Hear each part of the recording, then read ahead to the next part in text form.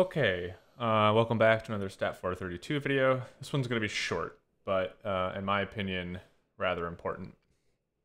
So, along the way this semester, in addition to learning machine learning, hopefully you'll pick up a bunch of tips and tricks for using both R and RStudio, or generally just tips about being a better programmer in general.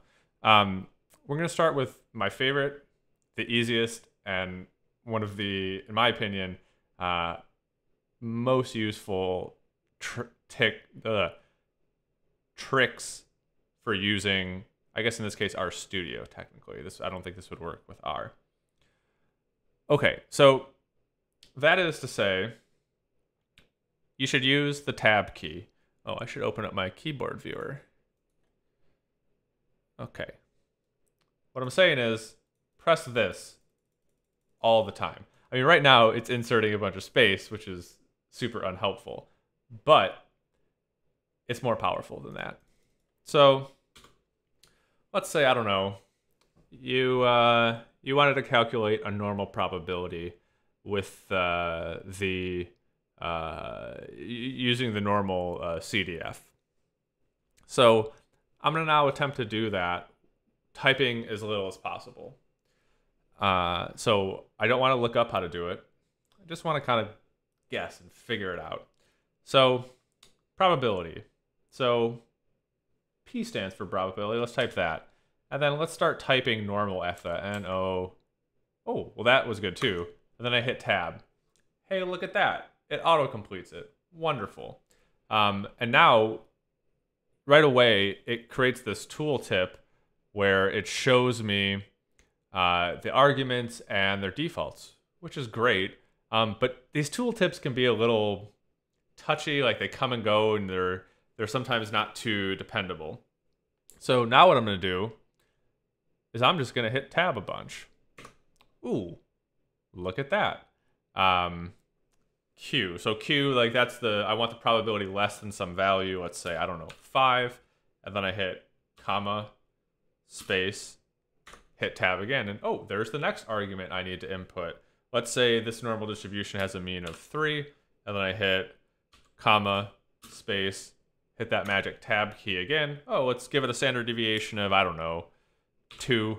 And then instead of less than, let's do greater than. So comma, space, tab. Let's set the lower tail to be false, so it does the upper tail. It's not important that you know what's going on from the probability perspective right now, but it's just this idea of hitting tab, and then we hit enter. There you go. Perfect. So I guess my overarching thesis here is that you should always have a finger on the tab key, and you should be hitting it almost constantly. I think it'll help break out the habit of I think there's this activation energy to writing code. So I think a lot of times in a course like this, the mode of operation is, well, go to the notes, find similar code, copy paste it, and then edit it. Unfortunately, that's a bad way to learn.